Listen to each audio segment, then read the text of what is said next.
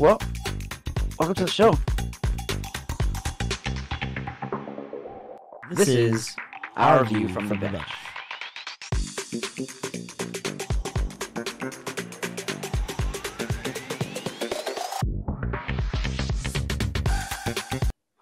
Well, welcome to the show. I'm Brendan, flower trimmer for the Rose Bowl. And I'm Corey, eligible receiver for the Detroit Lions. And happy Thursday. It's been a quick turnaround for us this week, but here we are, man. Yeah, happy Thursday, man. I'm feeling a little bit better. You might be able to still hear something in my throat, not quite 100%, but definitely better than I was last week, and still even small incremental improvements from Tuesday. So how the past couple of days been for you, man? Pretty good, man. Tuesday after we did our podcast, I just had a game to work yesterday. Unfortunately, the Ducks lost, even though Dostal had, I think, 61 saves, which is like a new franchise record. Gosh. And against Toronto, who was on the second night of a back-to-back against LA, like we had the lead late in the third, we gave it up, went to overtime, and ended up losing because Austin Matthews is really good. I think he's got 30 goals now leading the league. So unfortunately, we lost. But, it was a good game, and it's good to see that even when Gibson's time comes, whenever that is that he moves on, that at least we got somebody ready to go between the pipes for the future. So, but other than that, not a whole lot, man. The Ducks season this season is a lot of, there's not only youth on the team, but it's a lot of growth, new coach, new players, infusing, early draft picks, especially our number 2. No offense, but, Yeah, unfortunately, again, what did he do? He meniscus thing about 2 weeks ago. I think he's out for like 6 weeks or so. So he's not playing right now. And it seems like every time we get one guy back, we lose 2 or 3 more. It's just not our year right now. So. But it's all good. We're young. We're upcoming. Hopefully, in the next 2 years or so, we'll be making some noise in the playoffs again. But we'll see. But how was your last couple of days? Obviously, you said you're feeling a little bit better, but beyond that, honestly, not too bad. Just been working, trying to get caught back up on that. Because I didn't technically call off on Tuesday or Friday when I was sick, so there's a lot of emails sitting in the inbox that I had to kind of get through and stuff like that. But another day, happy tomorrow is Friday, that's for sure. And excited to talk about sports, man. It's like I look forward to this time hanging out with you and shooting the shit. So excited for it. But before we get started, if you're not already, make sure you subscribe to the channel and hit that notification bell so you don't miss any of the new episodes that we got. And if you like what you see, hit the like button. Oh, before you go on about that, we always say hit the like button. I heard that there's a new thing maybe this is something we don't know because we're old at this point, but the new lingo is to smash the like button. Oh, smash. Sorry. Yeah, smash it. Smash making sure we let everybody know. Smash that like button when you see it. Smash it. All right. I like it. Okay. Sweet. Well, then let's dive right in, man. We're going to start with football. Again, it's, week 18 is here. There's a lot of games, still 20 teams technically vying for a playoff spot. What the hell? It's weird. A lot of situations. We explained some of them in the previous episode. If you missed it, go check it out. Just a couple of days ago, you can see how someone gets in and who can win certain divisions by what games. We're going to cover a couple of those games today. We're going to start in Corey's division, the AFC South, with the Texans and the Colts. This one, to me, honestly, there's really only 2 major games this week, which is what we're going to cover. But this is the one that I'm most excited about because I feel like it's the most even matchup. And it also is important because not another team that has the same record is fighting for the same division. But this one kind of really sets it up. I'll let you kind of start it off, man, because I know this is the AFC South, a little hitting home for you. Well, what do you see in this Saturday, man?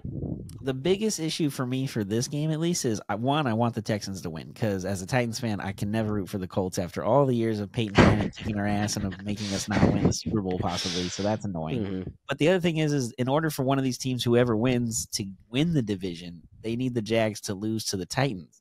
I don't want to lose. I don't want to win because I want a higher draft pick. So yeah, I'm really torn in a lot of places with this. But like I said, I'm rooting for the Texans. I think C.J. Stroud and DeMeco Ryans as a rookie coach as well is a big deal. And Minshew Magic is cool and all in Indy. And again, they've had a lot of injuries. I mean, they were supposed to have Anthony Richardson playing quarterback this whole year, and that hasn't happened after his injury. Yeah, so. True.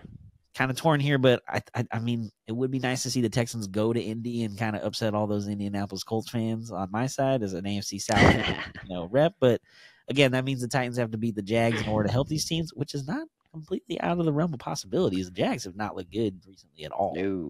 They are hobbling into the playoffs.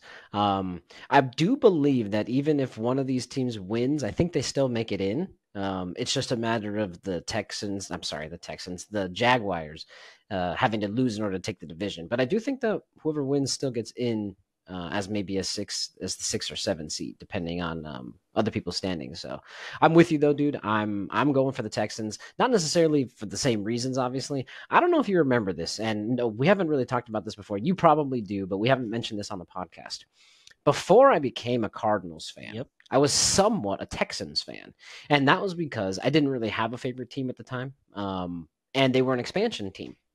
I didn't really have any relation to anybody else, so I decided to jump on that bandwagon. With David Carr. David Carr. Sorry, Yep. I got it mixed up for a second, and it just never really worked out. They had good teams, and they've built something since then. But as soon as I switched over to the Cardinals, just a little bit closer to home and stuff like that, it's kind of been there. But kind of rooting for the Texans, mostly for CJ Stroud. Again, hometown guy from here, SoCal. I believe he went to Rancho, so. I think it'd be really cool for them to kind of take it, especially like you were talking about on the road, going into on the road, rookie quarterback, rookie head coach, really digging their freaking franchise out of the dirt from last season. There's a reason why they had the, I mean, I know they traded up for it, but there's a reason why they had that pick up top. So I think it'll be a good game. I'm glad that it's actually televised. That's the one thing that I wanted to kind of make sure. And obviously it's the one thing the NFL wanted to make sure by waiting for the week 18 schedule. So super excited. I know we talked about that last time. Super excited that they're doing that.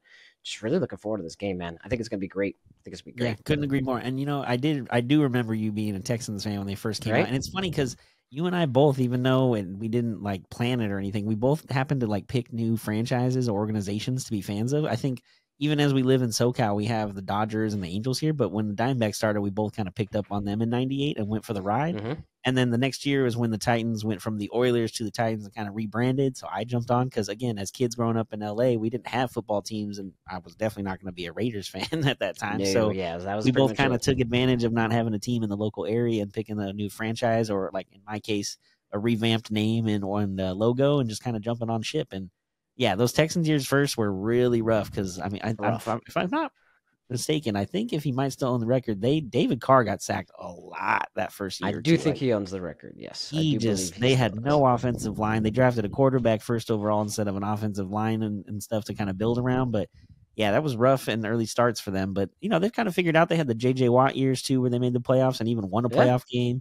Made some noise. And again, I'm with you on the C.J. Stroud thing. I mean, he's going to be in the discussions for Offensive Rookie Player of the Year. So making the playoffs, it makes DeMeco Ryans as a Coach of the Year candidate even possibly. So just a lot of good things going down in Houston with that organization. And unfortunately, hopefully it's us and them for the next 5 to 10 years battling back and forth as the Colts can go away. And, maybe the Jags, even though they have Lawrence and Young, maybe they've already had their window and it kind of comes and goes. Which is kind of weird to think about because, like you said, the window is he's still so young. He isn't Trevor Lawrence. So if that window really is closed, that'd be something to talk about. I don't think it is. I do think that the Jags pull off the dub. I know that's what you're rooting for anyways. So I do think that the winner of this will get a wild card spot. But it's still going to be a great game, and it will set up for a good Sunday game for the Jags to kind of see, all the pressure would be on them because one of these teams is going to win this game. I mean, well, technically that's not true. I guess they could end tie and then really screw things up. But more than likely, one of these teams is going to end up winning this game, which will put the pressure on the Jags to make sure that they lock up the division with their own win on Sunday. So, and they're in Jacksonville too, I think. So all the pressure on them at home with their fans and everything. It's not like they're in Tennessee. It's the worst team in the division. No offense. No, hey, that's okay. Again, I'm trying to get this draft pick. So whatever gets us there. If we're the worst in the division, I want to be worst in the league at this point right now. So I think they're number 6 or 7 in the draft at this moment. So could still drop a spot or two depending on how things go this weekend. But yeah, I'm definitely with you. I'm going for Houston. And then we'll see what Jacksonville does on Sunday against Tennessee. The Sunday night game is the other game that is really going to be electric, or one that we're hoping is going to be electric at least. Yeah. A lot of times these Bills-Dolphins games end up extremely one-sided. Josh Allen has an incredible record against Miami, and I personally don't think it's going to stop this weekend.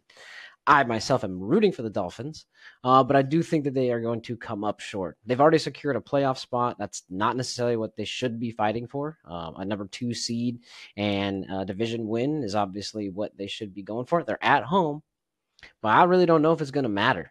What do you think, man? I'm kind of with you there, dude.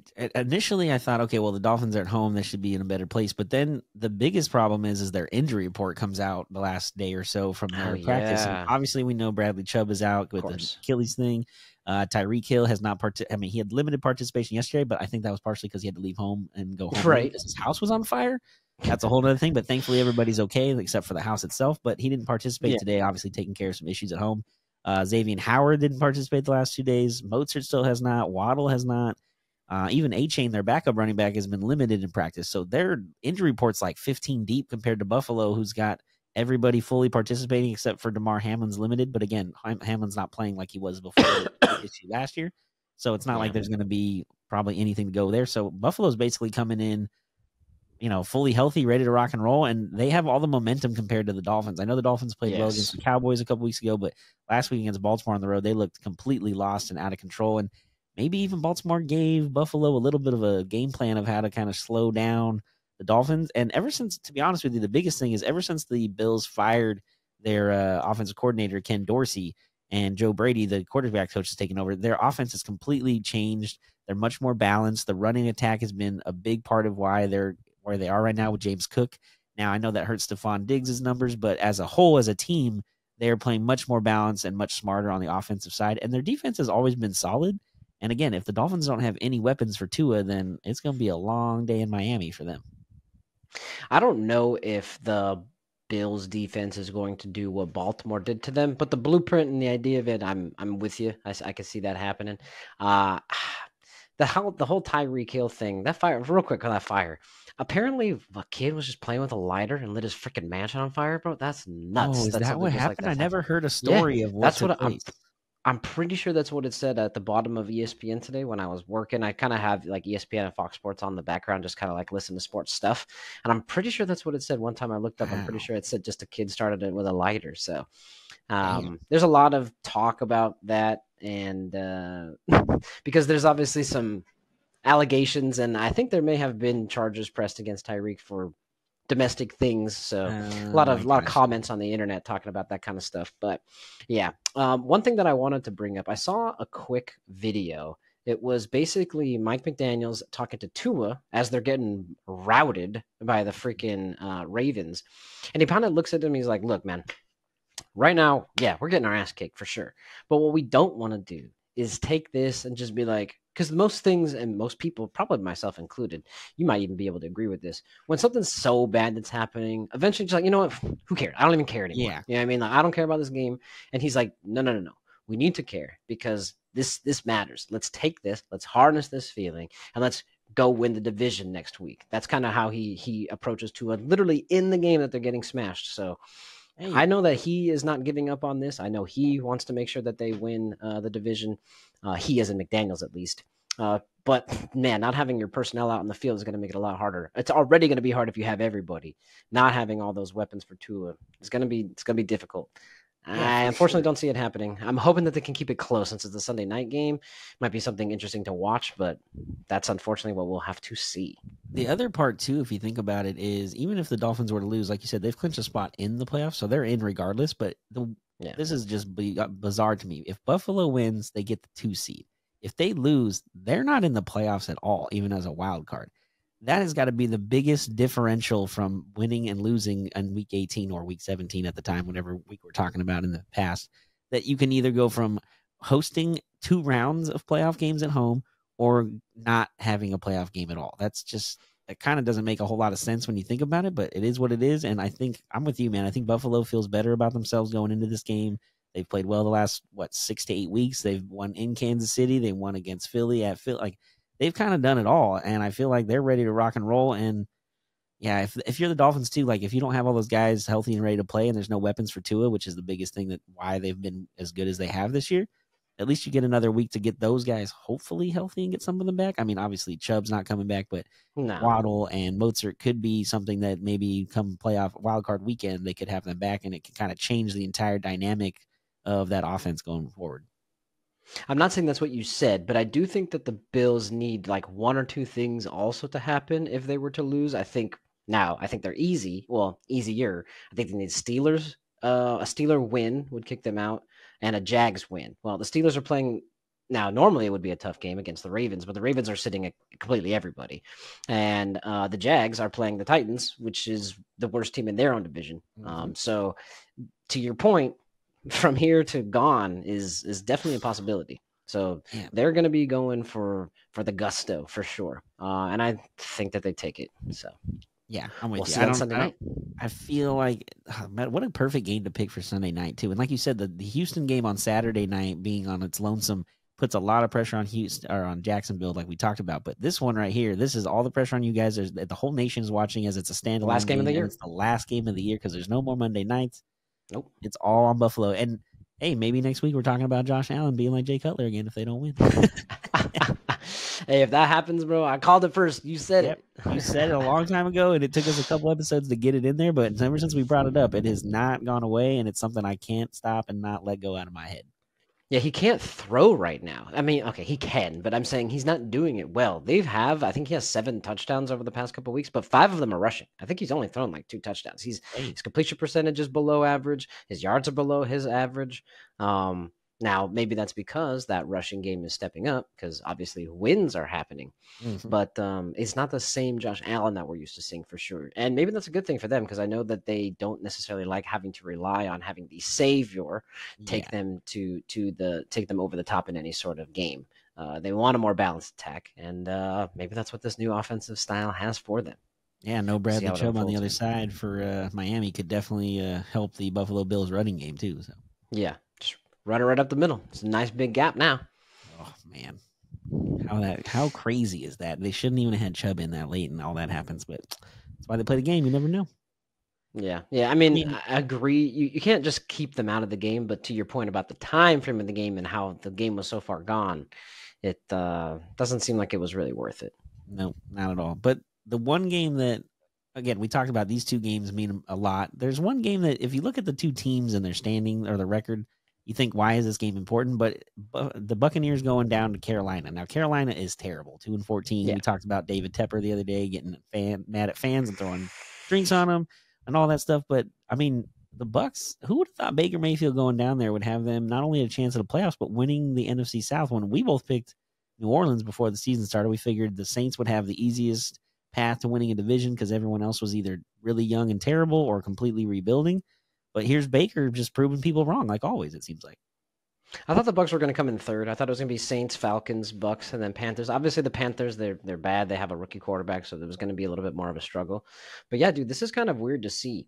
But he's done well. He's done well with it. They have a lot of smart people in the building. They've obviously won a Super Bowl, so it's not like they don't know what they're doing. A lot of their defense is still intact from when they made Super Bowl runs. Granted, a lot of the key players are a little bit older, but still very talented, obviously. But this one should be good. And the reason why we picked it is for a handful of reasons. If they win the division and they're in. So no matter what happens with the Saints and the Falcons, they are in control of their own fate. They, as in the Buccaneers. The other thing that we kind of wanted to add to it, and I'll break it down a little bit here, is Baker himself actually has a lot of incentives on the line with just this last game. I'll break a couple of them down, but he's got roughly $3.25 million sitting on the table for him in darn near 1 week of play.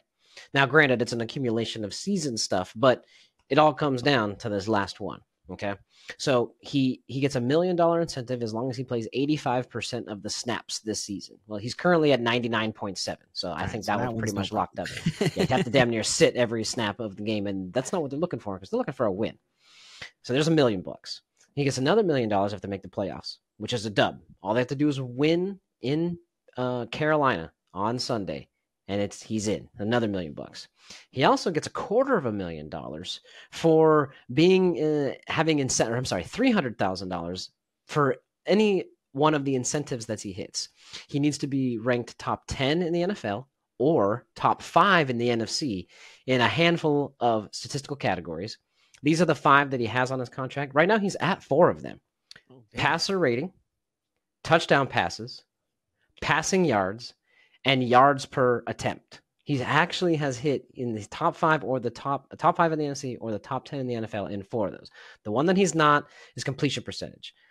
Well, he's throwing it everywhere. He's kind of a crazy he's more guy of a gunslinger, like they say. But if he can maintain top 5 and top 10 in those, he has $3.25 million sitting on the line waiting for him at the end of this weekend. So I know that he's going to want it.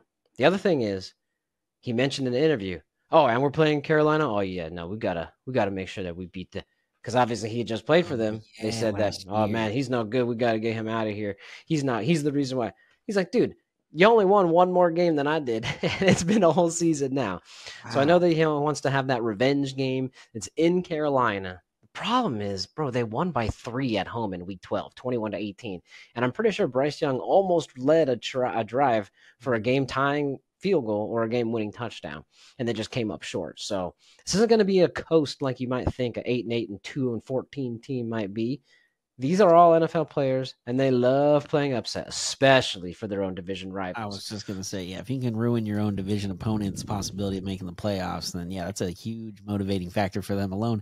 And even if let's say the Bucs win this game, they get to host a playoff game in the first round, which is great because every division winner gets to.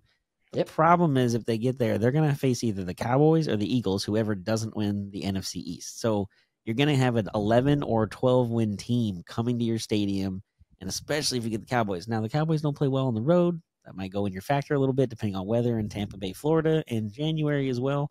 But, I mean, just to get there and get these incentives for him, and if anything, Baker proves that he's he's not top 5 in the NFL as far as going to get you wins and take you to the Super Bowl, but he's definitely a serviceable. Serviceable quarterback, can play the game, knows what he's doing, and if he has the right weapons around him, including Mike Evans and some of the guys they have down there, he's got an option. I mean, he did win a Heisman Trophy for a reason, and I think the biggest thing for at least when he won the Heisman is he had his swag, man. Remember, there's I think it's the game at Kansas when they wouldn't shake his hand, and he starts clapping, and then he's talking crap. He's grabbing his junk on the sideline, just talking shit the whole time. So if he's got that kind of swag, and this is a rivalry game or what would you call it, a revenge game for him, he's going to be stoked and ready to rock and roll. And also, if you're Mike Evans and the Buccaneers, a lot of the guys that were there when they won the Super Bowl, not obviously the 53-man roster changes all the time, but there are a couple core guys there, and Bowles, who the head coach is now, was the defensive coordinator back when they won. So there are some pieces and thoughts there to think that, hey, they might be able to figure this out and win this game and go to the playoffs. And again, if you get Philly, who's struggling even to come to Tampa Bay, anything's possible. Maybe you can sneak out a win, and then Baker looks real good, and then makes Carolina look even more dumb for letting him go in the first place and trading him last year. Well, not trading him, they just straight up cut him, and then he went to LA.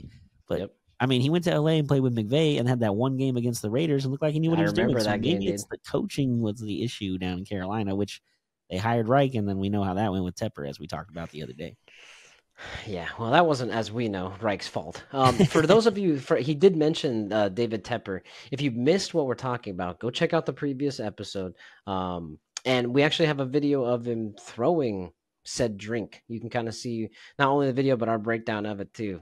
What a guy. They fined him. I kind of show you what that fine really means to him. Go check that previous episode out.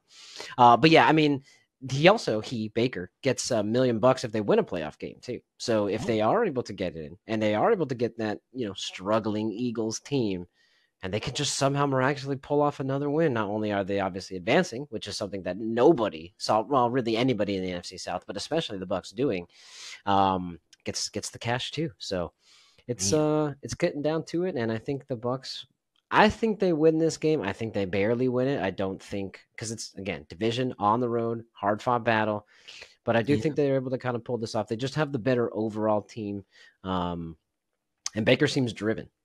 Yeah, I'm with you there. But I think it's actually going to be a bigger margin of victory for them than a close game. I just feel like, Bryce Young and them, was it last week that Bryce was throwing tablets on the sideline? He's pissed off and which, I mean, you want somebody to be, obviously that means he cares and wants to win, but I feel like Buccaneers are sitting there waiting, and Bowles is a good defensive coordinator. He's had a lot of good teams in the past that he's been the coordinator for on the defensive side, and I think that Cardinals, if they know the Panthers and how they were able to kind of exploit them the last time and make it a close game, I think this time the Bucs defense shows up and they go out.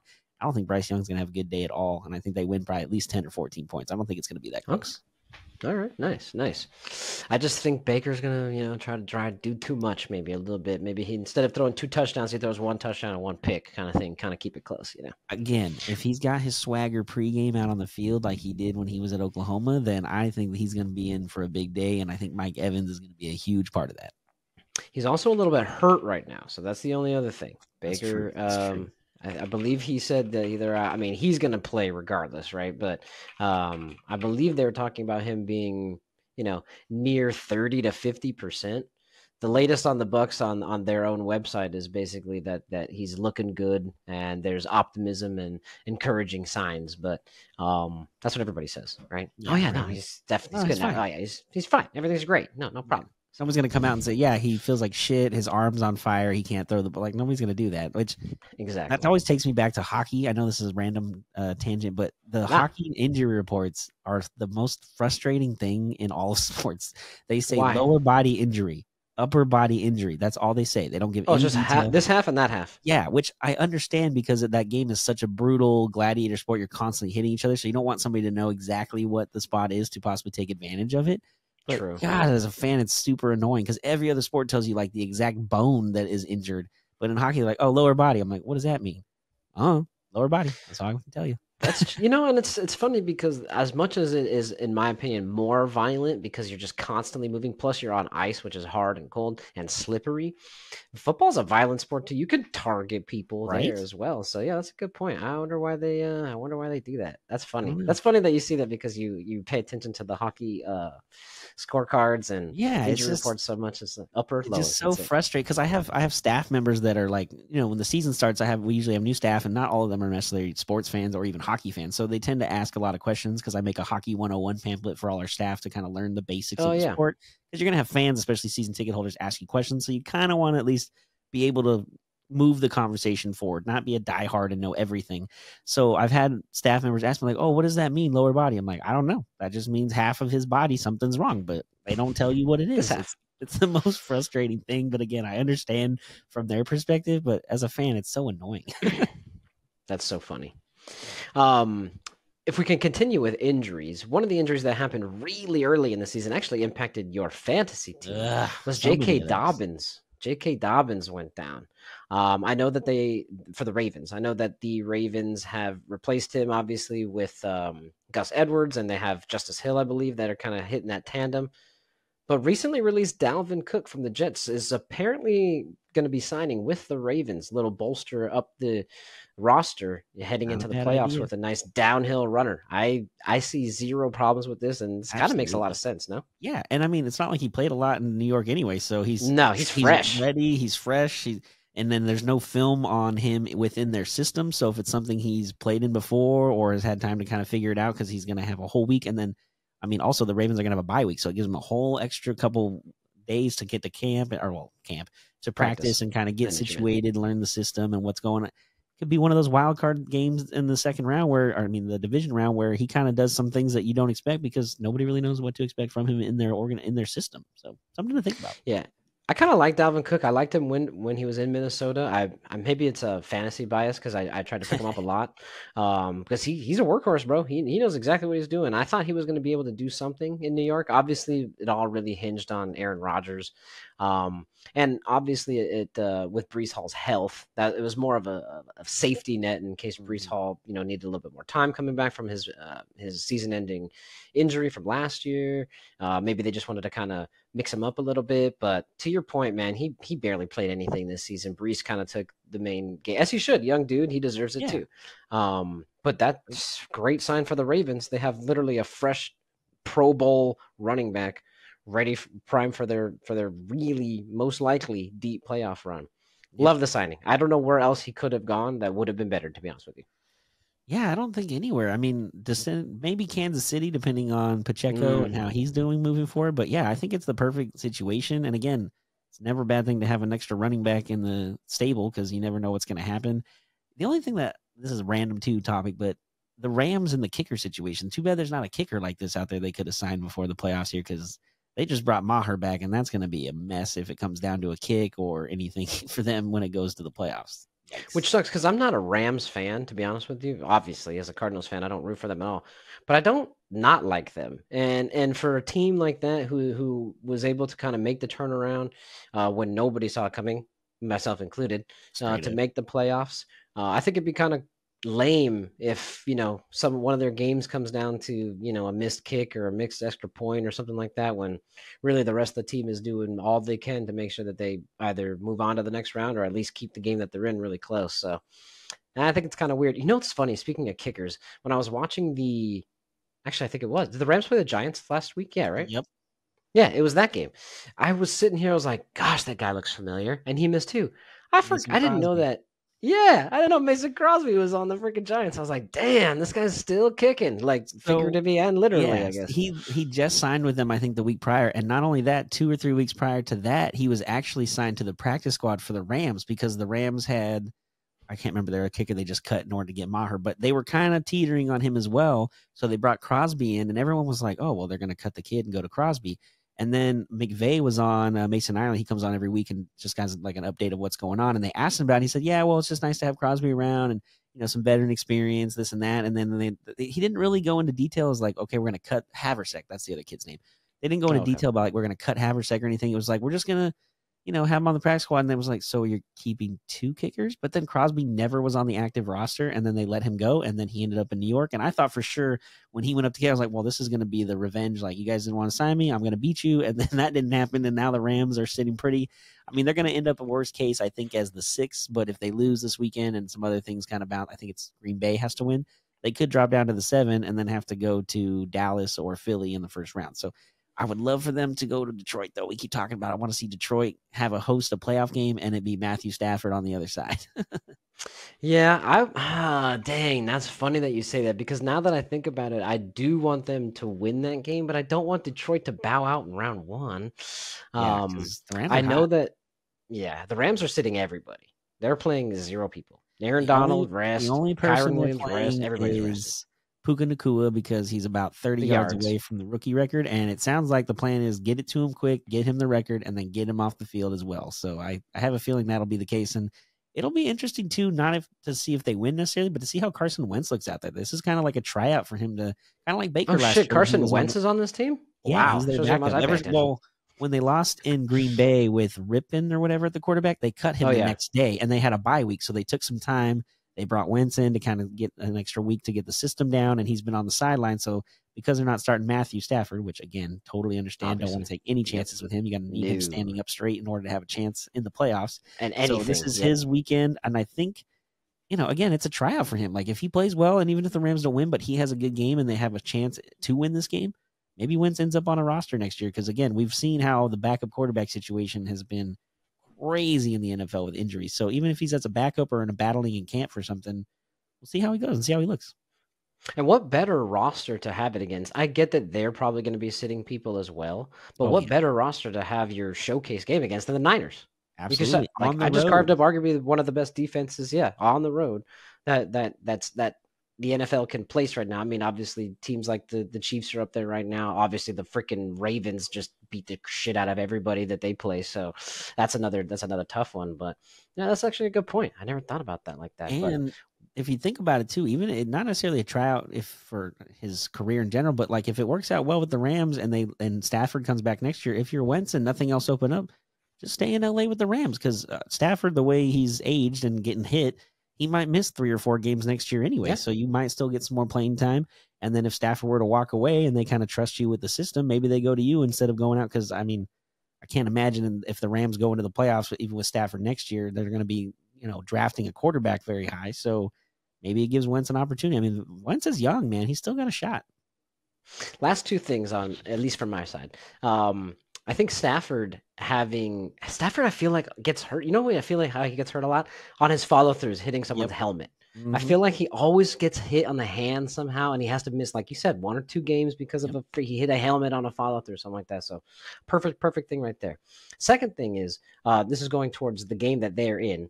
The Niners. What you're gonna sit them now, then you're gonna sit them again because you got to buy, and then you have another whole week until that's 3 weeks of you guys not playing. Yeah. Which one is it, rest or rust? I saw a quick snippet from Kyle Shanahan that he says he does not like having 2 weeks off in a row. As far as rhythm, obviously rest is helpful for recovery for injuries, but as far as rhythm goes, he doesn't like having 2 weeks off in a row, and he's going to have 3. Interesting to see how the Niners will come back in there. I think they'll be fine depending on who they play. But the Rams, I think, are the one team that kind of could throw them for a loop. The Cowboys aren't going into San Fran to do much. I doubt the Phillies. I doubt the Eagles are going to fly into San Fran and do too much. I think the Rams kind of have that, the McVay, Shanahan thing, division rival. We play each other. We're not afraid of the stadium. Half of LA is going to be up there anyways. Oh yeah, they don't travel as well as San Fran fans come down here, but still, I don't even think it's the fact that the Niner fans travel well. They just all live down here because the Rams were gone for so long, and in the 90s, that's when the Niners were at their best. I mean, the Niners and Cowboys dominated the early half of the 90s, so those fans are everywhere, especially in LA. I mean, there's even Raider fans here, and they weren't even here during the 90s. They left and went back to Oakland, so... Yeah, but once a Raider fan, always Raider fan. Yeah, I mean, and you mentioned rest versus rust for the Niners, but the Ravens are doing the same thing. They're not playing a lot of people this week either. So true. How does that affect them? Usually, it takes you a quarter. I don't know. I haven't heard an interview from Harbaugh about it, so that's why I didn't bring it up. But, that's a good point. Rest versus rust thing, and usually takes you a quarter of things to get back in the swing of it and get your momentum or your vibe, but. Sometimes that could be too late by the time it's a playoff game. The other team's already coming off a win in the wild card weekend. They're feeling better about themselves. Maybe they get an early lead, and then it gets the pressure on you and the home crowd. So it'll be interesting to see how those 2 top seeds go. I mean, we talked about it too. In baseball, the top seeds in the playoffs had that extra week off because of the first round, and a lot of them didn't even do very well. So even if you weren't a number 1, maybe like if you were a Dodgers at a 2 seed or something. What happened to them again? Oh, that's right. They got fucking swept. Hell yeah. Bye. All right, that'll always be just a feather in the cap to keep. 100%. We're going to stay in the NFL, and we're going to kind of stick with the theme of wrapping up the season. Week 18 games is obviously what we just discussed. And before we get into playoff predictions, Corey and I want to at least wait until the playoffs are set. We already gave you what the predictions were at the beginning of the season. If you've missed that, go check that out in one of our previous episodes. Maybe we'll try to link that in the description for you. But what we would like to get into is awards. We predicted these ourselves. So now we're going to kind of talk about where we all stand now that the awards are basically about to be handed out. We went through them one by one. I went through and just kind of picked out. They're kind of already kind of handed out depending on which award it is. But we'll start with the main one because there's not really much controversy around it. We talked about the Ravens and their dominance in the NFL this season. So with MVP, because it seems to be an only quarterback award, it looks like Lamar is running literally away with this one. He's at the minus 20,000 as the betting odds. It's pretty much locked up for him. I was gonna say, I'm surprised they didn't take it off the board like the Otani AL MVP votes back in the day, or the. Well, I mean, if you want to give them $20,000 for them to give you $100, I guess Vegas would take it. Man, that seems like a bad idea. But this was your prediction, man. This was your prediction at the beginning of the season. You had Lamar Jackson as MVP, and I mean, unless somebody has the greatest game ever this week, it looks to be pretty much wrapped up. I would say congratulations, except I know we didn't put any money on it. But good pick, man. Good pick. Well, still a good pick. Again, when we talked about MVP, I just had a feeling coming off of the contract situation, everything, he was going to be out to prove. New offensive coordinator, and even during camp when they were talking about how he feels much more comfortable in the system and he feels like he has more leeway to do whatever he wants when he gets to the line. I just thought that was going to, show it out on the field. And so far it has. I know he's not top 5 in touchdowns necessarily as far as passing, but everything else. Yards. But everything else he does, like the threat of him on his legs and being able to run is what makes it so hard to plan for him. Because even if you play great defense on the back end with the safeties and corners and not allowing a pass, if the offensive line does its job and he finds an opening, he's going to make something happen out of it. And he's also really good about not taking a hit, or a big hit at least, and getting down when he needs to out of bounds. So he's done a great job of keeping himself healthy. Again, he has this week off and then the bye week. So by the time they come to the playoffs, he should be healthy and ready to go. And hopefully hosting that MVP trophy on awards night on the Thursday night before the Super Bowl. That I believe he will. He's almost got it locked up. So great pick, man. Great pick. Good job. one of the few I had. We're going to move on to the next one, which we actually both picked. He's the favorite right now. We're going to go to Offensive Player of the Year. Christian McCaffrey is the favorite right now, with Tyreek Hill just slightly behind him and CeeDee Lamb's just slightly behind Tyreek. But both of them are at plus money, and CMC is the only one. I think he's at like minus 400. So pretty much kind of locked up for him as well. There's not really much to argue, man. I wish Tyreek would have had a little bit better season to close because he started so hot. I wish him and Tua, obviously he got a little bit of injury and things like that. So it would have been kind of cool to see Tyreek break the receiving record and be able to maybe win Offensive Player of the Year. But looks like this one's going to go to Christian. So we both picked that one. Maybe it was a kind of a gimme. Not too hard to predict that one. I mean, just pick the guy who's going to score a lot of touchdowns. Oh, the running back in not Sean McVay in Kyle Shanahan's system. Perfect. Sounds great. Not just any running back, of course. CMC is extremely talented. So, thoughts? But it definitely helps with the system they run and the way they use him. I mean, him and Lamar are both Swiss Army knives of the position that they play. So again, we both picked him because it just makes sense on paper that they were, if their defense was as good as it normally is, and with all the weapons with Deebo Samuel, Brandon Ayuk, and then even Kittle a little bit here and there, and McCaffrey. I mean, it's kind of hard to argue that fact. Yeah, that line is really good. And even when that line breaks down, CMC out of the backfield on a dump pass from Purdy is electric and hard to stop. So the only other person who, in my opinion, is harder to stop is Tyreek, but that's only because really his speed, not necessarily because of his elusiveness. I wouldn't say he's the cut on dime like LaShawn McCoy used to be, but Christian could play, man. So absolutely. That one seems to be pretty much locked up. Great pick to both of us, man. Huh? Heck yeah. And, you talked about trying to stop Christian McCaffrey. Defensive Player of the Year it's a 3-horse race at this point. I feel I personally think it's going to be Myles Garrett, but I could understand why Micah Parsons and TJ Watt, again, is in the running for another Defensive Player of the Year. I mean, those three guys are just so good, but I think with the Browns having got 10 wins already, even if they win this weekend and get 11, and then you got Garrett, just that defense is just so good. I mean, the fact that I know they're not playing Flacco this weekend to keep him safe for the playoffs because they already clinched their spot and they have no other options, man. Yeah, exactly. But they're going to start their 5th quarterback for the regular season, and they're going to have 11 or 12 wins. Like, how could you not look at that defense and know that's the main reason why? And a big part of it is Garrett. I mean, even the fact that they have to double team him it's kind of like Aaron Donald in his prime with the Rams. Like, you have to double him every time and hope nobody else has a good day. But the rest of the defense is solid behind him. So as long as the Browns just, stay healthy and do their thing this week and don't completely fall apart, I think Garrett is going to definitely get the award. Yeah, normally the award, I feel like at least recently seems to have been just give it to whoever leads the league in sacks, right? Yeah, true. Which is TJ Watt. So how he's not kind of up higher, I don't know whether to say that's good or whether to say that's bad.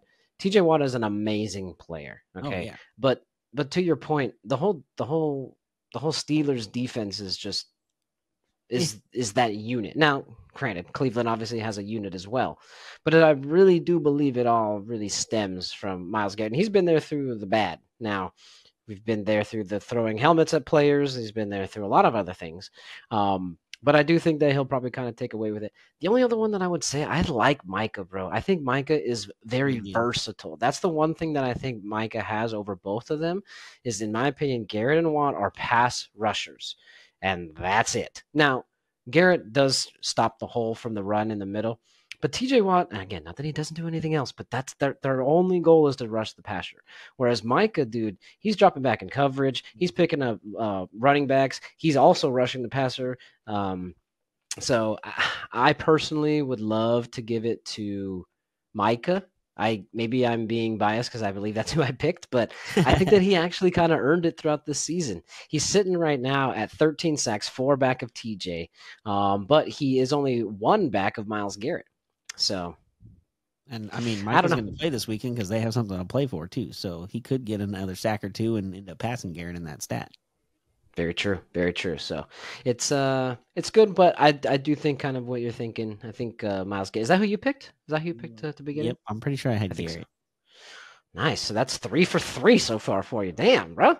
Sheesh. Yeah, I'm having a okay, this is the but this is the one. Dude, the next one is going to be one we both had no pick of either of these two guys. I know I had Jordan Addison, which started out really well, but Yeah. offensive rookie of the year is, I think, really a two-person battle at this point going into this last weekend. Yeah, I agree. I think I had Zay Flowers from Baltimore because I was kind of piggybacking off of your, let's go with the Ravens are going to have a great year. And Zay Flowers did have a phenomenal first year. However, as a receiver alone, he didn't have the best year as a rookie. That one goes to Puka. And Puka Nacua is a couple yards short of setting the single season record? I think 28 or 29 for a rookie wide receiver, yeah. That's awesome. That's awesome. Good for him, man. Came out of literally nowhere, played at BYU, drafted, I think, in the 5th round.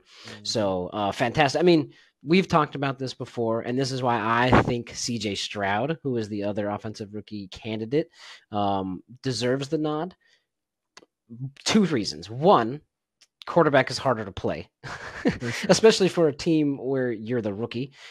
You just are so bad. I think they went 3-13-1 last year, or 3-13. I don't know, something terrible last year. And you're coming in, and the entire weight of the organization is really on your shoulders. And he balled out. So that's number 1, is just the harder position. Number 2, and this is what you and I had talked about a handful of times. Corey, who owns the regular season record for most receiving yards ever? Calvin Johnson, if I'm not mistaken. Calvin Johnson. And who was his quarterback when he did that? Matthew Stafford. Matthew Stafford. Okay. Now, I think it was last year, maybe 2 years ago. There was this guy named Cooper Kupp. He had a triple crown and received. Who was his quarterback when he did that? Matthew Stafford's pretty good at quarterback. That was Matthew Stafford. Oh, okay, shoot. So Puka Nacua. Now, granted, again, Puka's got to catch it. Puka's got to run. Puka's got to do all those things. I'm not saying he didn't put in the work, but it sounds like as long as you have Matt Stafford, you're going to be setting some sort of freaking receiving record. So I'm going to take that with a little bit of grain of salt, and that's kind of why I think CJ Stroud should get it. And currently, he is slated as the favorite. What are you thinking? I mean, I'm with you. The fact that he's a quarterback and came into the league and did what he did. Not only that, I mean, he's an Ohio State quarterback. We talked about when he got drafted that Ohio State quarterbacks don't tend to do very well once they get in the NFL, but he has definitely gone against that rule that we've made up. And I think, too, part of it, if you think about it, too, he already missed 2 games as well. And the fact that he has the Texans right there in a playoff hunt and a possibility of winning the division when, like you said, they were 3 wins last year. They bring a rookie coach, DeMeco Ryans. They have a rookie quarterback. Defensive rookie coach. And their offensive line is okay. And they had a couple weapons, but they even lost one of those guys. Who was the guy that got hurt? Exactly. No, it's we didn't know the weapons before this season. Tank Dell and Nico Collins. And we knew their running back, Dameon Pierce. But other than that, there was really nobody. Oh, and they got Singletary's the other running back. The tight end. They got the tight end from the Cowboys. What's that guy's name? I don't know. But anyways, the guy that was basically the Witten after Witten left for Dak. So yeah, I mean that was pretty much the only person I knew on that entire roster, and he turned Tank Dell into a household name, and Nico Collins dropping 20 fantasy points a week. So good for him. Good for him. Yeah, again, and with DeMeco Ryans being a defensive coordinator, thought process as a head coach as a former linebacker. For them to have that kind of an offensive season with a rookie quarterback and, their defense is okay. It's not terrible, but it's not great. It's probably middle of the pack if I had to look at the numbers. But, yeah, they're in every game and they're having a chance here, and CJ Stroud's a big part of that. Good for him. Good for him. Take it to the other side of the ball, though. And we'll keep it with rookies. We're going to go with Defensive Rookie of the Year. This is one that I got right. I got it right. I think I picked this one. Yeah. This one wasn't really hard for me to pick either. The only thing that I think was probably going to do it is if it's just an exceptional year by somebody else or an injury. Right now, Jalen Carter for the Philadelphia Eagles is slated as the favorite, with a close second of Will Anderson, referring back to those Houston Texans that we were just talking about with CJ Stroud. Yeah, Will Anderson is solidifying that defense as a rookie. He is the leader. Him and CJ Stroud have come in as the young kids on this team, but they are taking over and they are taking control. So good for him for being up here. He was the top pick, one of the top defensive picks, I believe, of the draft, if not the top pick. But Jalen Carter, that Eagles defensive line is just nothing to mess with. I mean, it's basically just Georgia all over again. So he felt right at home. He knew exactly what his job was going to be, and there's a reason why he's slated to kind of win. Yep, and my pick of Joey Porter Jr. did not age very well there either. How is he doing this season, to be honest with you? I don't think that was a bad pick because in theory, that's actually great. But I thought with TJ Watt being on the line and causing a lot of issues up front that Porter would be able to take advantage and get more interceptions and deflections and stuff since the quarterbacks would be kind of hurried. But I mean, he's had an okay year. I haven't heard anybody say that he's been terrible. I just expected him to True. have a bigger year and be more impactful and then kind of be in the running for defensive rookie of the year. But, I got the first couple right that I picked, so I guess I can't get them all right. I know, dude. You got freaking 3 in a row. And honestly, some of the harder ones, in my opinion, because rookies of the year, you can kind of just see, like, okay, who's going to be good? Obviously, something like Puka and CJ Stroud having a crazy year could throw a wrench in it. But rookies are just like, okay, who's getting drafted high? But MVP, offensive player, and defensive player all the year, dude. Maybe try to put some money on this, man. We're going to keep it. We got 2 awards left. We're going to save one that, in my opinion, is the most controversial, oddly, because most of the time this one is one of the least controversial awards and one of the ones that people pay attention to the least. Yeah. So we're going to save that one. We're going to go with Coach of the Year. There's really only one name that's kind of sticking out. The second one that was behind it, I would definitely give him a nod, but I understand why people would be kind of going here. Kevin Stefanski for the Cleveland Browns is the current favorite, with DeMeco Ryans for the Houston Texans as a very distant second. This is just because he's lost every quarterback that he's got, and he got Joe Flacco off the couch, and he still is like almost a 12-win team, right? Well, not only that, they lost, was it Chubb, right, early in the year to the knee injury? And true. Yeah, that was your player too. Yeah, I had a lot of injuries at running back early in the fantasy year. But yeah, they've done it. Like you said, they're going to have 5 quarterbacks start games by the time this weekend's over now that Flacco's out. I mean, you bring Flacco off the couch and kind of turn this into a whole thing. So it's hard to argue that Stefanski hasn't been able to keep that offense, keep moving and grooving without, Deshaun, who you plan the whole system around. And, Amari Cooper's been really good. They have other, Njoku's been great, especially with Flacco, I feel like, is completely open. Which, if you think about it, Flacco, those kind of style quarterbacks and young quarterbacks always need to have a tight end. That tends to be your favorite go-to option because at the end of the day, those guys are going to be your last option down the checklist. And Njoku has had an absolutely great run with him at the quarterback position. So, yeah, it's hard to argue with Stefanski getting – I mean, the Browns have 10 wins and then the playoffs. Who would have – I mean, 11. They're at 11 wins. The playoffs as a wild card? Oh, they have 11 already? I did pick them to make the wild card spot, but I thought they were going to be having Deshaun Watson and be a completely different offensive, system. But yeah, Joe Flacco and them have done great. And again, Stefanski's kept them battling, and here they are with a 5 seed and possibility of making a run. I mean, Flacco did make a run as the Super Bowl champ when he was in Baltimore. Maybe this is kind of a repeat of that. And all he needed was what? A good defense, right? Yeah, exactly. And Browns have a top-rated defense now. Could be scary. He's got the experience over Lamar Jackson. Lamar Jackson has been in the playoffs, but he's not winning like Joe Flacco used to win, which is so weird for me to say out loud. Technically. Yeah. Oh, yeah. Very true. Dang, that's the last time the Ravens were the top seed, the Titans went into Baltimore and beat them when we went to the AFC title game and ended up losing to actually, no, that wasn't the AFC title game. I think that was the Mariota run that we had when we beat them. But, yeah, so it'll be interesting. Again, Russ versus Russ when it comes to Lamar and them when they get to the division round. Yeah, and like you said, all the pressure, man. You got all the pressure. You're the 1 seed. You rested. You're at home. You got some MVP. Lowly wild card winner coming. Yeah, most likely MVP. A lot of stuff kind of going, putting the pressure on you. We'll see how that reacts. But Kevin Stefanski should take it based on the betting odds. So congrats to you, my friend. Now, again, you brought up the controversial one that, we have to talk about it because it is an award that we picked. And everyone's going to say Damar Hamlin because obviously with what happened to him last year in Cincinnati and the Monday night game, and to be able to even come back and play or be on the squad is an amazing accomplishment as it is. But the Comeback Player of the Year award, I feel like we've had talked about this before. It needs to be somebody that actually plays. He's only played, a couple like kickoff returns or special team stuff. He's only got like 2 tackles. It's not like he's played very much or made a difference in any of the games.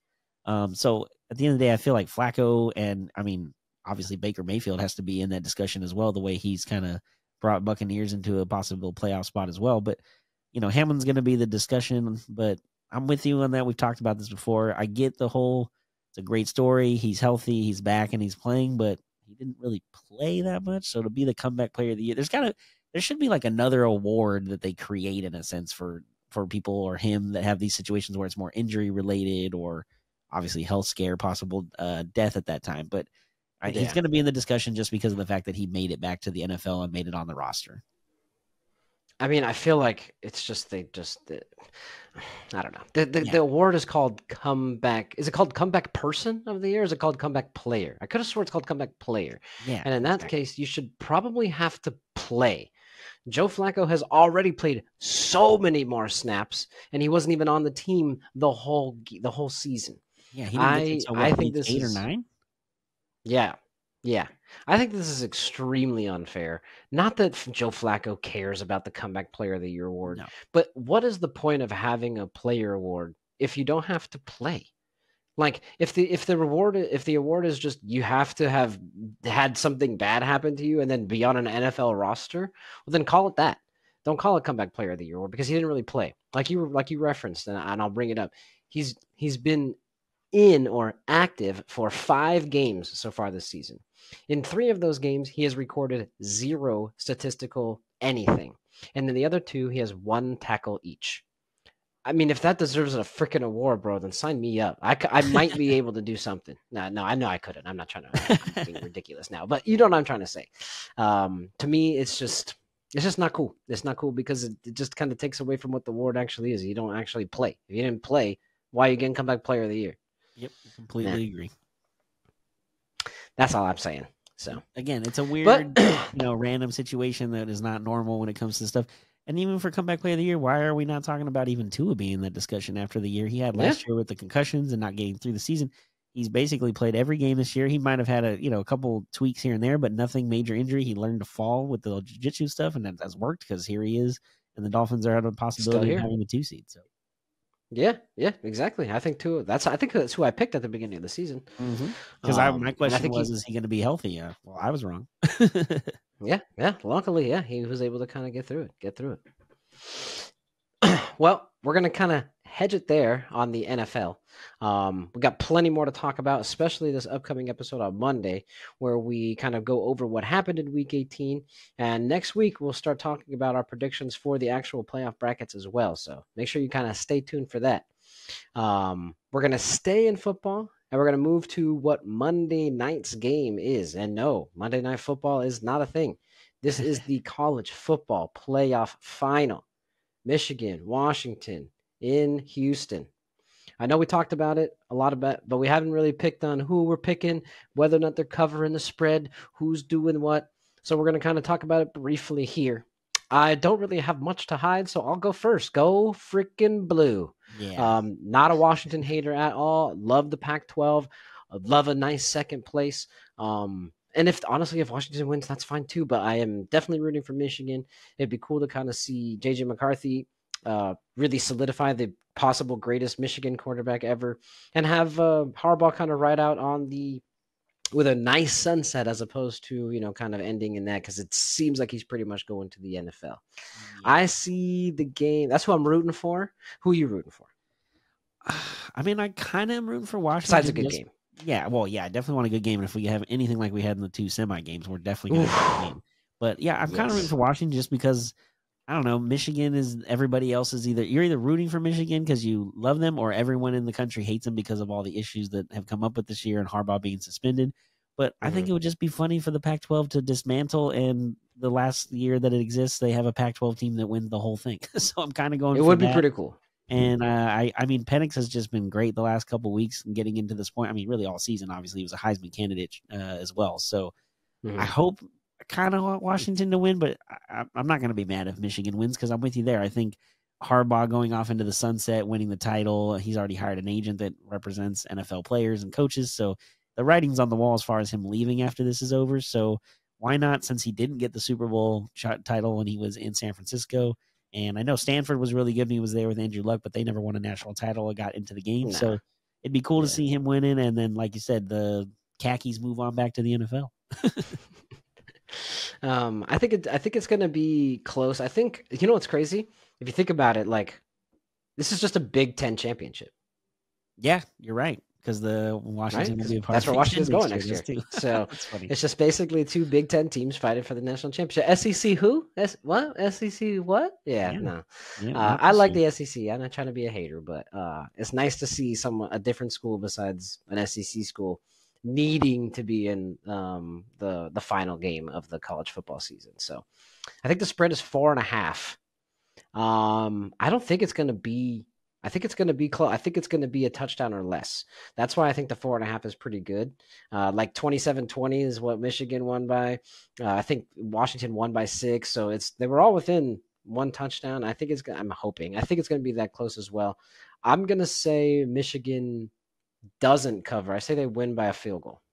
Okay. All right. Yeah, it'll definitely be close. I'm with you. I feel like especially because Washington, I mean, they're both teams are coming into this game 14-0. Washington had 8 games that were decided by one score or less. So I don't expect them to run away with it. And Michigan, the only problem is I feel like they only each get 1 week to prepare compared to the 30 days they had to prepare for the semifinals. I feel like you should get an extra couple days or at least another week to get ready for this one. But yeah, I'm with you. I think it's going to be close. I think it comes down the wire. For some reason, I feel about Penix, man. It's kind of, he had, like somebody mentioned it the other day. I think it might have been John Ireland when I was listening to Mason Ireland.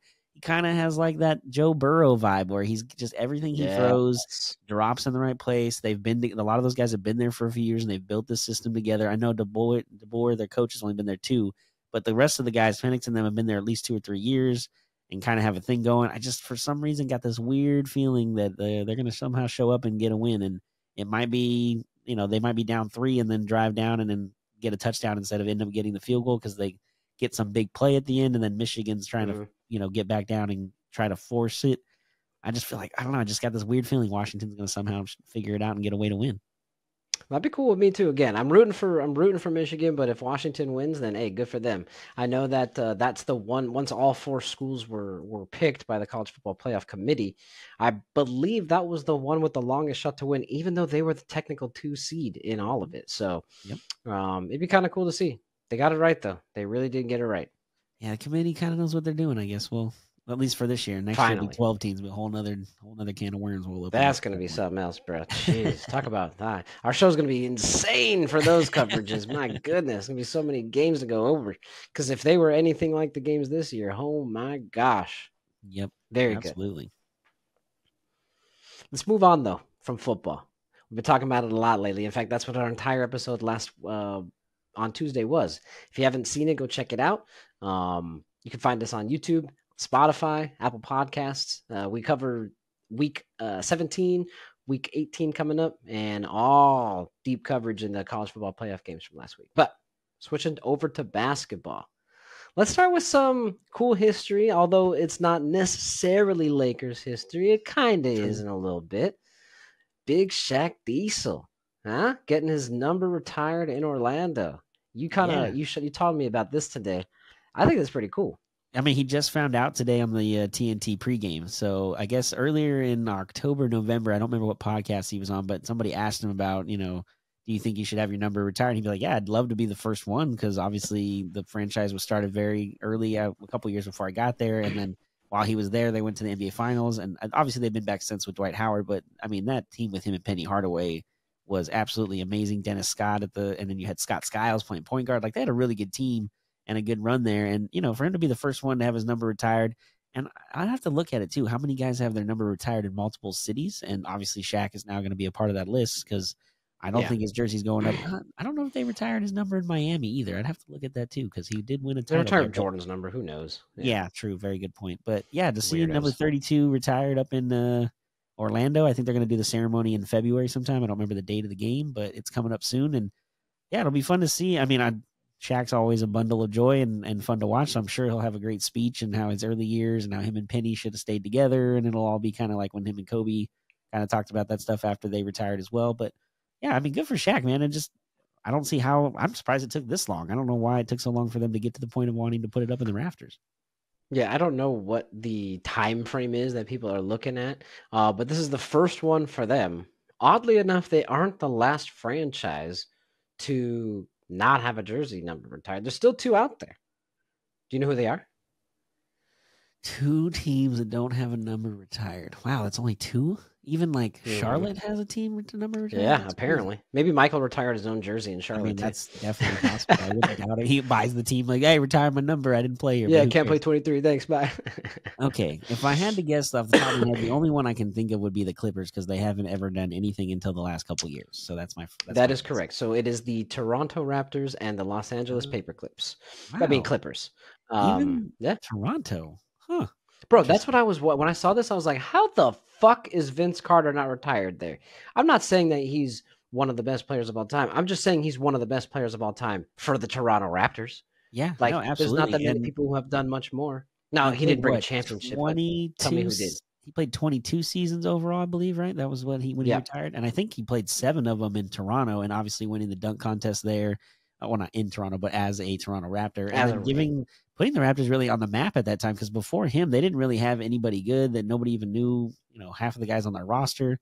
But he definitely put them on the map at that time when he had the dunk contest and everything going on. Mm-hmm. And again, 22 years and a really good career for a lot of it. And he became a 3-point shooter after he kind of lost a lot of his jump. Not that he didn't have still some dunks in him, but yeah, you kind of have to evolve your game as you get older. And yeah, I'm surprised that he's not retired up there. But I mean, he does have the highest points per game played in a Raptors jersey at 23. No way. What the heck? I think the other thing, though, is the first number they'll be retired probably up there would be DeMar DeRozan. I think he owns like basically every team record at this point. So he'll probably be the first one retired. Yeah, like I'm looking at now. Okay, career leaders for the Raptors. Most games, DeMar DeRozan. Minutes played, DeMar DeRozan. Field goals attempted, 2-point field goals, 3-point field goal. Oh, no, that Kyle Lowry's on the 3-point. But yeah, I was going to say Kyle Lowry. DeRozan's everywhere. And then Bosch is more on the defensive side. So you got to think that at some point, DeMar DeRozan, especially because DeMar's a scorer and has continued to play well once he left there. And it's not like he left like he didn't want to be there. He was traded for Kawhi Leonard. So right. Who then brought a championship to the season or to the city. So, and we were talking about it before when we were prepping how Loft was saying, well, they should retire Kawhi. I'm like, no, I don't think they're going to retire his number. He only played 1 year. Not that he didn't do a great thing the year he was there. Maybe just a statue to especially that shot that bounced off the rim 8 times against Philly. Maybe you could do a statue or something, or the best thing would be, I think Loft talked about it, how you could somehow retire his laugh when he was there. Maybe the statue outside has a voice box in it and plays the yeah. Shout out to Loft. Good idea. That's funny. Yeah. And then again, the other one is the Clippers. Who cares? Chris Paul could be there, I guess. Blake Griffin could be there, I guess. What the Clippers need to do when they move into Intuit Dome next season is the first thing they need to do is put a banner up for Ralph Lawler. That's what they need to do, because Lawler was the announcer for them forever, just like Chick Hearn. I believe the media entrance right now at Crypto is the Ralph Lawler entryway. But once they leave that stadium and no longer playing there, I would assume that name will get changed. And if you're the Clippers, the first thing you should do is hang a banner up with a microphone for Lawler, especially because he's still here right now. I know he's not working for the team, but he's still alive, and I think having that opportunity in the new stadium, if not even the first night of the new stadium, break it open with him, Lawler's law, get to 90, was it 97 or 100? First team to 100 always wins the game was his weird law that he went by. So I think 97 was David Yada's. Oh yeah, that's right. David Yada. David Yada. Wow. Shout out David if you're listening on Japan. But yeah, dude, I think that'd be the first thing they do is retire a microphone before they put a number up there, unfortunately. That'd be pretty cool. I could see that. Just real quick, I still remember that to this day. Every time I see, I'm like, 97. Maybe let's see if they're going to win. Let's see the first team to 97. Not to get past 97, to hit 97. Yep. If you score 97 first, you're going to win the game. That was the weirdest rule that he came up with, but hey, he was right a lot of the time. So it worked a lot. Yeah, it worked more often than not. It was right. Yeah, true. It's kind of funny. Yeah. Shout out David. Speaking of more people that are retiring, like that, the announcer who is not no longer with us as in on the earth, but no longer with them as in the booth. Ricky Rubio decided to call it quits today. I'm not gonna lie, I kind of didn't know. I thought he already called it quits, but props to Ricky. Yeah, he had a great career, but it's one of those two. I think because he hasn't played in a year, and we all just kind of assumed that he was done playing. So this is just the official I'm retiring. Don't call me anymore and expect me to try to suit up or anything. But yeah, and Rubio was great. I mean, he had a good run in Minnesota, and then when he went to Utah. You thought that was going to be the spot for him, and then he got injured, and he was never really the same after that. But I remember him being, if you think about it, he was kind of like the first Luka. He was a point guard. He was really young as a kid playing over in Spain. Everyone talked about him, how good he was. And when he first came here, he was great. But, ultimately the injuries took their toll on him, and he was never able to get very far or win anything. But, yeah, he was a lot of fun to watch for sure. Dude was playing professional basketball since he was 14 years old. So, exactly.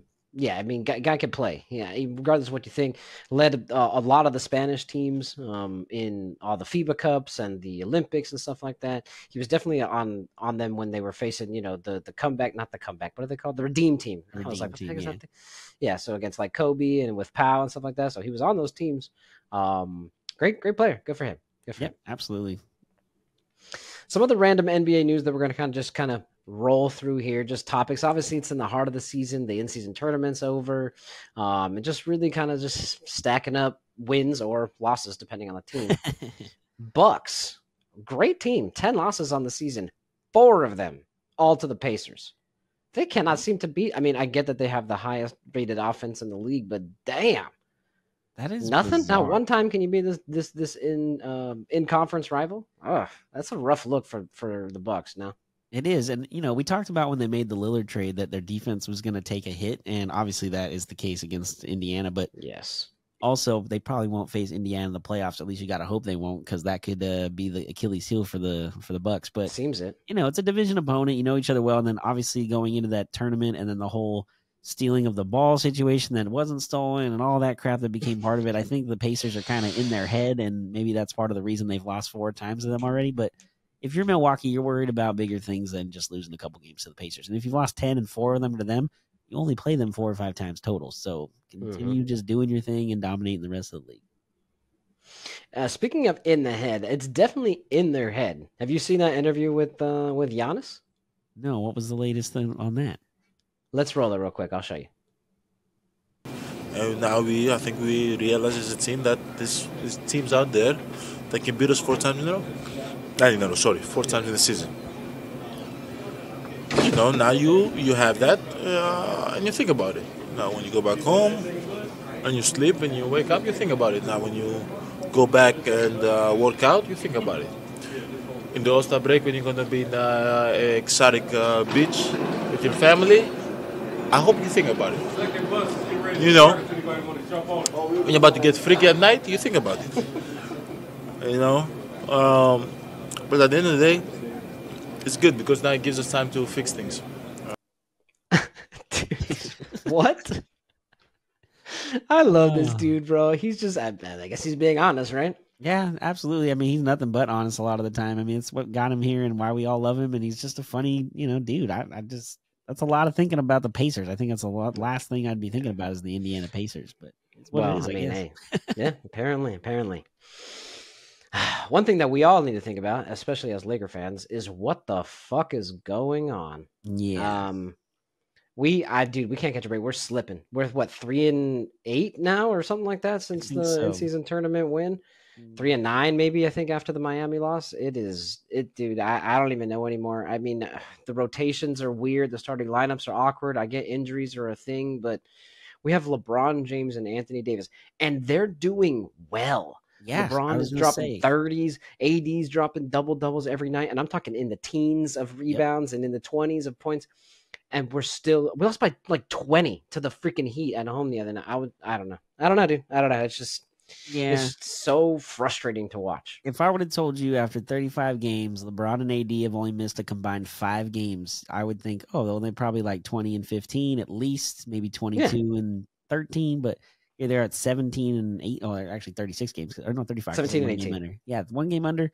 But also, if you think about it, looking back too at the in-season tournament, like when they want to play and they're like engaged, they're really good. So it's almost one of those like, last year we kind of lackadaisically got through the regular season, we made the playoffs, and then we turned it on and we were able to get to the conference finals. Maybe that kind of is hurting them now with that thought process. But I'm with you on the rotations. So. The injuries has not helped as part of those rotations because we keep having to change the starting lineup, which then changes everything else from there.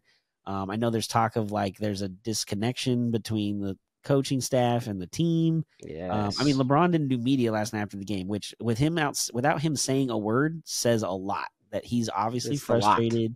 They're definitely going to have to do something at the trade deadline.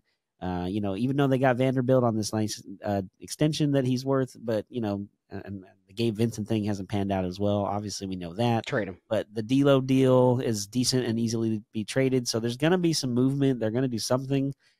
I don't know if you fire Ham or not. Maybe you do something at the deadline and you fire Ham. But at that point, who do you have take over? Who's on the coaching staff?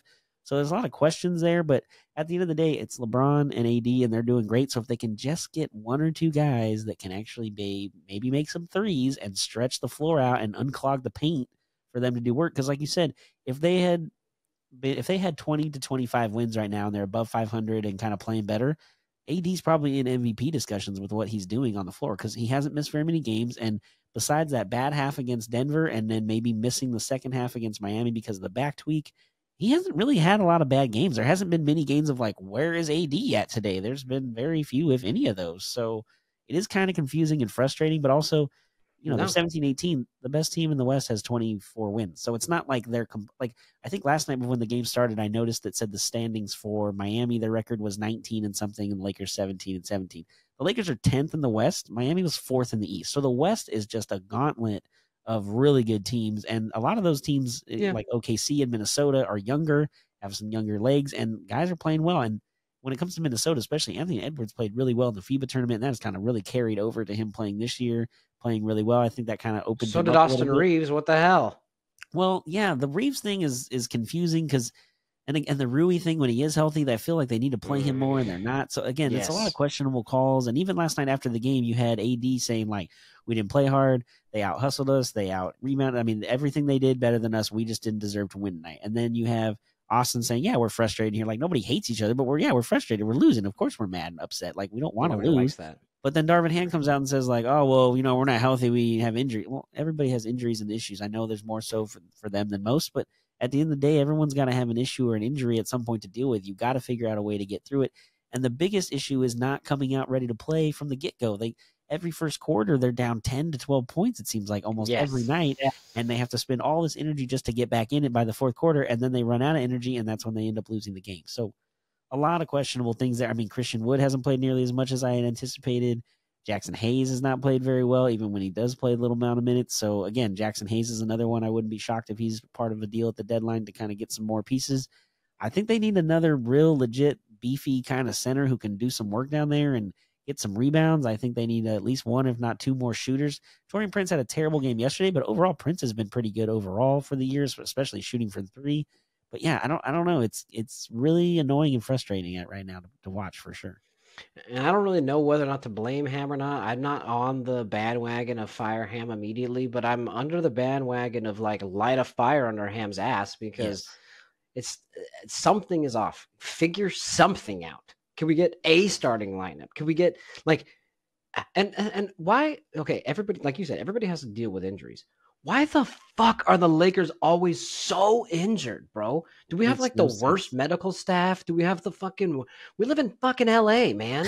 You ain't got to go out through the snow and shit, bro. We got kale smoothies on every court. Like what? We got the best nutrition arguably in the country here, and we're always the most hurt. I don't fucking get it, bro. It's so frustrating to see. And it's not just because we're old, because it's not just our old people. Our oldest players are the ones that are playing. Yeah, very true. So it's a bunch of young people. I don't know, dude. I don't get it. I don't get it. The other thing too is if you think about it, a lot of guys that the Lakers have brought in the last even 10, 15, even more than that are shooters outside of before they get here. They're like great 3-point shooters. Like cool, then they'll fit in perfectly. Once they get here, it's like they lose their shot. I don't know if it's because of the pressure of playing with LeBron and the bright lights of LA. Well, I mean, they always say the LA part, but the LeBron part I think would be bigger because even Cleveland had some of those issues when he was there the second time. True. They'd bring these guys in and then they wouldn't play as well, and then they trade them and get somebody else that would. So there's a little bit of that involved too. And, I don't know. But again, LeBron not doing media speaks a lot of what the frustration is in that locker room. So hopefully that is a sign of things maybe starting to figure that out. And they better. I mean, they're going to play Memphis tomorrow, and with Ja Morant back, that's not an easy feat like it was the last time they were here. And then you got the Clippers you're hosting on Sunday, who obviously are very hot. Definite everyone's talking about. So they better figure it out over the weekend and get some things going, because this is the biggest month, I think, as far as homestands for them. They only have, I think it's 2 road games in the first 3 weeks of the month, and one of those is at the Clippers. The other one's at Utah. So you're not traveling very much this month. You have to take advantage. And 18 of 20 games this month are at home or something. Yeah, because in February when the Grammy Awards come back to town, there's going to be another long road trip. So you got to take advantage of the home cooking while you have it, and hopefully they can do that over the next week or two, because otherwise, I mean, I wouldn't be shocked if there's a trade by them way earlier than the deadline of February 8th. I mean, when they did the trade last year for Rui, that was 2 weeks prior to the deadline. So I wouldn't be shocked if they do something similar to that this year. We'll see. It's frustrating, see. I know. One thing that One thing that we're not doing is something that happened for the first time in NBA history last night. 5 teams across the slate of NBA games scored over 140 points. Whoa. And I only think 1 or 2 of them was in overtime. I think most of them were in regulation.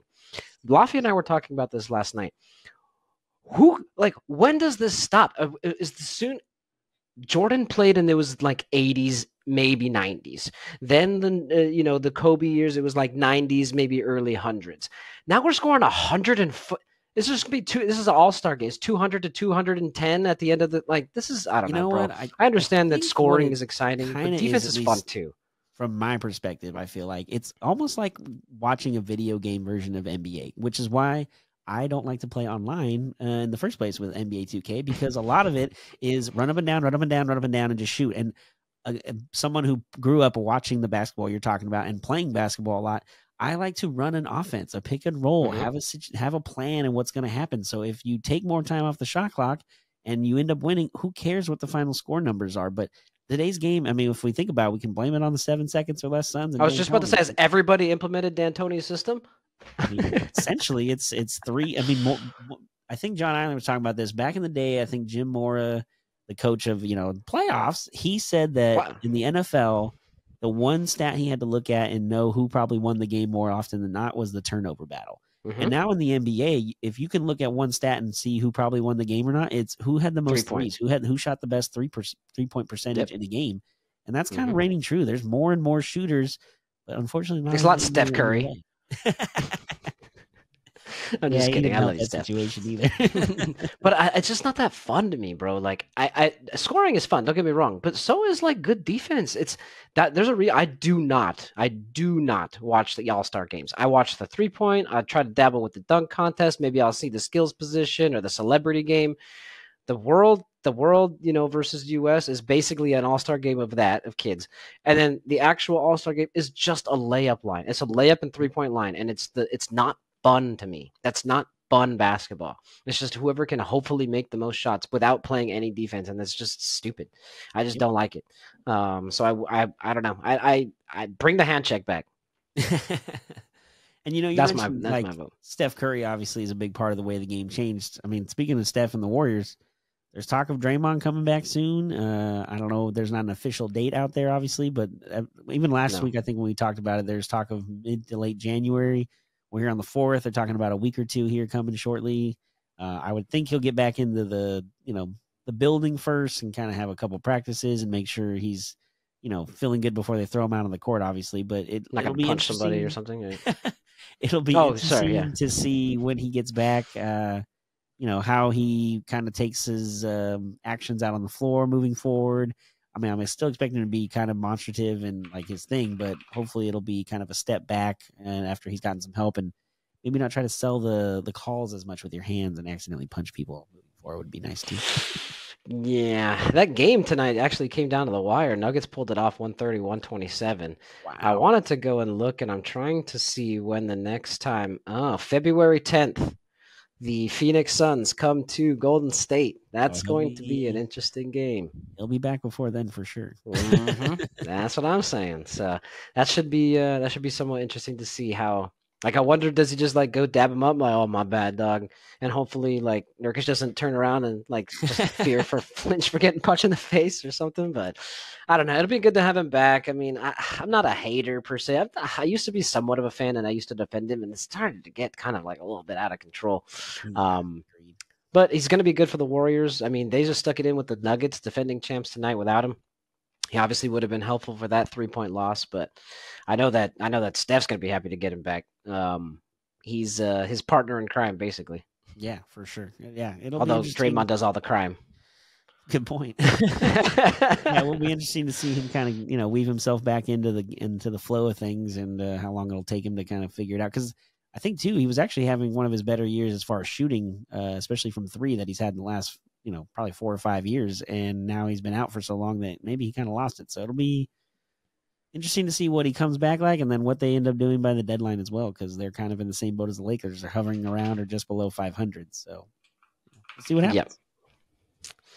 Well, we're going to kind of end the episode and end basketball with a little new thing that we're going to try to do. It's not like an official segment or anything, but I know a lot of shows do this, and we're going to kind of give our own little take on it. Maybe on a weekly basis, maybe on a bi-weekly basis, we'll update this because there's sometimes throughout 1 week there's not like a lot of games that could happen. But so maybe on a bi-weekly basis we kind of go this. But we're going to give each of us are going to give the top 5 power rankings, I guess you would say, for the NBA this week. You want me to go first, or do you want me to first? Go for it. Give me your 5. Okay. So I'm going to go in reverse order from 5 to 1. Right. Mine in particular, let me read them, and then I'll give a little bit of an explanation. Okay. All right. Sounds good. Number 5 is going to be the Milwaukee Bucks. Number 4 is going to be the Denver Nuggets. Number 3 is going to be the Minnesota Timberwolves. 2 is the Oklahoma City Thunder. And 1 is the team I wish was not one, but that would be the Boston Celtics. I think the best team in the league is Boston, so it's kind of hard to not put them at 1. However, they did just lose to my number 2, which is Oklahoma City. I went West heavy up top, which is besides 1, obviously, because Boston is the best team, regardless of whether or not I like it. Because I just think the West, as we talked about previously when you mentioned the Heat to Lakers record, is just stacked. It's just stacked. Yeah. Oklahoma City, I think, takes the nod, in my opinion, over Minnesota currently, at least this week, because they have just been on tear. They beat Denver on the road. They beat Minnesota. They beat Boston. Now, granted, I think they lost last night to I forgot who they played, but they lost last night. But I mean, dude, they've been on such a tear. They can't win them all. Yeah. Denver obviously is the defending champs. They're still up there. I think they're 3rd in the West. You can't ever really count them out. And then I kind of wrap it up with Milwaukee. Philly is kind of peeping on my list, but that's pretty much kind of where I'm at. Milwaukee, Denver, Minnesota, Oklahoma City, and Boston at 1. Shoot. Not a bad. I have a couple similar, but I do have a couple different as well. I'll go backwards from 5 to 1 as well. 5, I do have Milwaukee as well. I kind of see them. They're starting to figure some things out. Their defense, as we talked about against Indiana, is not very good. So if it's a high-powered offense, they might struggle, especially with Lillard there at the top. He's not as good defensively as Drew Holiday was when they had him. At 4, I have Oklahoma City. I think part of the reason I have them a little further back than you is I still don't know what they're going to be like come playoff time because they're so young and inexperienced. So I'm still kind of like, they're good, but I don't want to give them too much credit, which is the same reason I left Minnesota out of the top 5 as well. I just don't trust them enough yet to think that they're going to be good enough to move on in the playoffs. They'll probably make it. And again, it's early. And like you said, Denver's 3 in the Western Conference. I think as the year goes on, and now that they got Aaron Gordon back from the whole dog bite thing, and they kind of get Murray kind of situated, and they're just really deep with Reggie Jackson and Christian Brown. So I understand where you're coming from there. I do actually have Philly as number 3. Now I know they're number 3 in the Eastern Conference, but I just feel like they're so deep, and Nick Nurse is a huge coaching difference for them from Doc Rivers. True. I think that the other part of Philly too is they're good now with Maxey and Embiid as the 1 and 2 punch, and they've kind of done what Miami does, where they run the offense through Embiid or Adebayo if you're Miami, and then everything kind of works from there. Like he's been passing and has probably more assists than I think he's had in most seasons. So I feel like Philly's right there. And then number 2, I have Denver, the defending champ. Like I said, they're getting healthy. They got Gordon back. Murray was out for a little bit there, but now he's kind of back and getting his thing. Jokic had a couple bad games, I think 3 or 4 weeks ago against one of them was against the Clippers. He just was flat out terrible. But, everybody's going to have a couple bad games, and I think he's going to be better going into the second half of the season. And unfortunately, I'm with you there. Number 1, Boston. It's hard to argue. They're the best team in the league. Sorry, Loff. Your team's good. Get over it. They had that West Coast trip. They came and beat almost everybody in California, including the Lakers on Christmas Day. They're very solid. They're probably going to, I think if I remember right, I think Brad Stevens talked about they want to get another big wing on the outside to help them moving forward. So they're going to make a move of some sort at the deadline.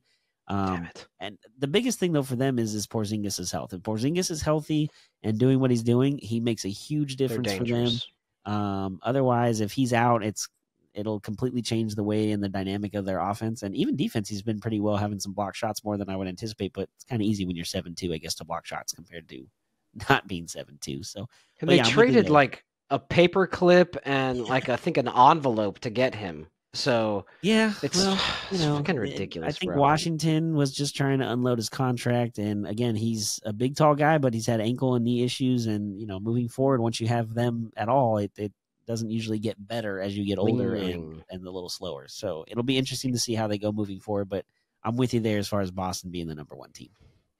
So we basically have everybody. So you took out Minnesota and replaced it with Philly, and then we have different order. Okay, so yeah, we're about the same. I mean, I just am so impressed with Oklahoma City and the way Chet is like the Porzingis, right? To Boston.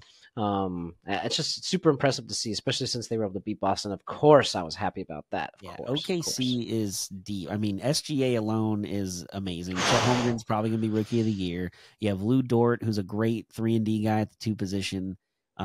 They've been so. Josh Giddey. Josh Giddey. They've been, allowed to play for now. They've been just building these guys together as a group over the last few years. And even though Chet didn't play last year because of the injury, I mean, he was around the team. He's constantly learning, watching film, and catching and picking things up and picking their brains. So obviously, it's worked out really well for them on that end. And yeah, I'm with you. I think OKC could be really scary, but I just think when it comes down to the end of the season, even though Denver's at 3 now, I think Denver kind of works their way back up to the 1 or 2 and then has home court throughout. And going to Denver in the regular season and beating them is hard, but having to do it 4 times in a playoff series when they're the defending champs, and everybody on that team knows their role and they don't go outside of it, and that's part of the reason they're so good and won the title last year. So. You know who we could use? If only Kentavious Caldwell Pope. Wouldn't that be cool if he played for the Lakers? Oh wait, he did play for the Lakers. Dude. Okay, when you left earlier and as we were prepping, then you left and came back. Loff and I were talking about, and that was the one guy I brought up too. I don't know why they included him in that Russ trade besides the contract match. That's the one guy I would have kept because he's perfect. And when he got traded to Denver before last season, I was like, dang, that's going to be huge because Murray's kind of like Lillard. He's really good offensively. Defense is not so great, but when you have another guard next to you that can take the pressure off, and then you have Jokic on the back end, and Aaron Gordon can fly and block shots all over the place. And KCP shoots like 38% from 3. Yeah, they're really good. Hey, you know what though? If Denver wins back to back, that's cool with me. It's better than any other teams. I don't want Boston. True, I like KCP too. Good for him for winning last year. Props, bro. Props, bro. Good for him. So again, another episode concluding. We're gonna get back to it next week on Monday. And I promise you, we're going to get back to the MILF Mondays, and we're going to get back to the This Week in Sports History. But we are going to wrap it on that one. If you would like to go back and check out some of the other This Weeks in Sports Histories or MILF Mondays, where would they be able to find that, man? Yeah, always you can search Our View from the Bench, and you can go on to Spotify, Apple Podcasts, or YouTube and watch our videos. And like Brendan said, we're going to try to get back on our schedule. The holidays have been kind of crazy, and obviously Brendan wasn't feeling so good, so we had to make sure he's back and can talk because there was a couple of days you were not able to really do much of that, and even today you sound much better than you did 2 days ago. So we're in the discussion of improving there and hopefully get back to our schedule. Exactly. Thanks, man. Also, don't forget to follow us on Twitter and Instagram at OurViewFTB. I know I say this too often, but Corey, you can attest to it. We're starting to find different programs and stuff like that, so I can actually try to create more content for the Instagram page. I want to try to create something to where I can put something out daily, whether that be just a snippet from the show or some sort of other fact. We'd love for you to come and just follow us on there. So yeah, and we're also. I'm gonna try to figure out how this will work too, but I also kind of want to look into maybe having a voicemail possibility of people calling in and leaving us questions that we can play on the air and answer. Obviously, people can tweet at us and reply to the polls that we put on the Spotify podcast as well. But I think having a call in or a voicemail to leave and kind of play it on the air and then answer the questions will be something we're going to try to look forward to doing too. That's a cool idea. I like that. That's a great idea. Sweet. How's the rest of your week look? I mean, I know it's Friday already tomorrow. You got a long weekend ahead? Yeah, I got the end of the homestand here for the Ducks. So tomorrow we got a game against, who are we playing tomorrow? Winnipeg, which is, I think it's Pride Night tomorrow. And then Sunday we are playing Detroit for Legacy Night number 2, which is celebrating the second decade of the organization since we're doing our 30th anniversary celebration this season. There will be a Temu bobblehead giveaway on Sunday. So if you are into bobbleheads, it is. I saw it in the office today. It's very nice. It's him hoisting the Stanley Cup above his head when they won back in 2007. So the face isn't perfectly looking like Temu, but it's pretty good.